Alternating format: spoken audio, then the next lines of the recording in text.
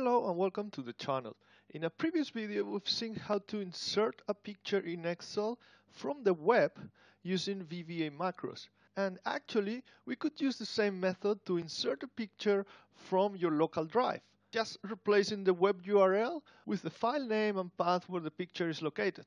So in this video we're going to actually see how to insert all the pictures in a given folder using VBA macros. And that will look like something like this. We'll get a dialog to pick a folder. I'm going to pick the folder logos and then click OK. We're going to get all the logos, all the pictures in that folder, one after another in the active worksheet. So let's see how to do that. Let's go to the Visual Basic Editor. And first we're going to declare a variable. Let's call it my dialog as a file dialog. And we'll need some string variables. Let's say my folder as string and my file as a string. And then we're going to set my dialog as the application.file dialog.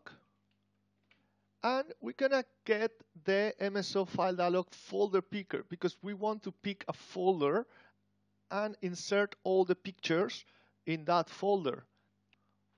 So we've already seen how to launch a dialog box in Excel in a previous video. I'm going to leave the link up here because I'm not going to explain all of that again. So now if my dialog.show equals -1, and that's when we select the folder, otherwise it would be 0, then we can assign to my folder my dialog, select the items, and it's going to be only one item, only one folder. And then we're going to add the application path separator, which is usually the backslash, so that we can concatenate the folder with the file name. Then we're going to get my file or files using the dir function with my folder. And here we could specify if we want to target just a specific type of picture or of file, using my asterisk dot with the extension, for example, BNG.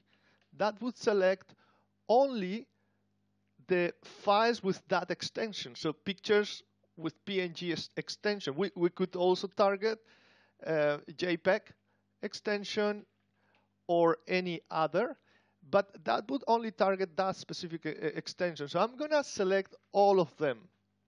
And now we're going to start a loop which is going to work while my file is different than nothing. Then we will use a row counter, which is going to increment by 1 for each file, and we're going to add in cells row R, column 1, which is column A.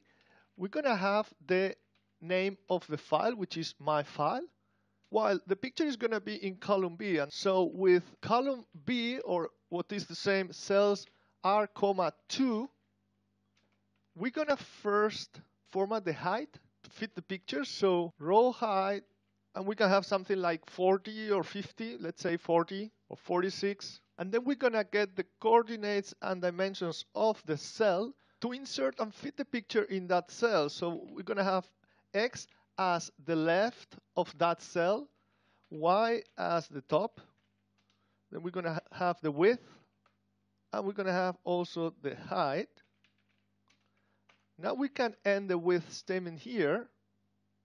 And finally, we can insert the pictures with add picture method and my folder concatenated with my file, comma, and let me move to the next line.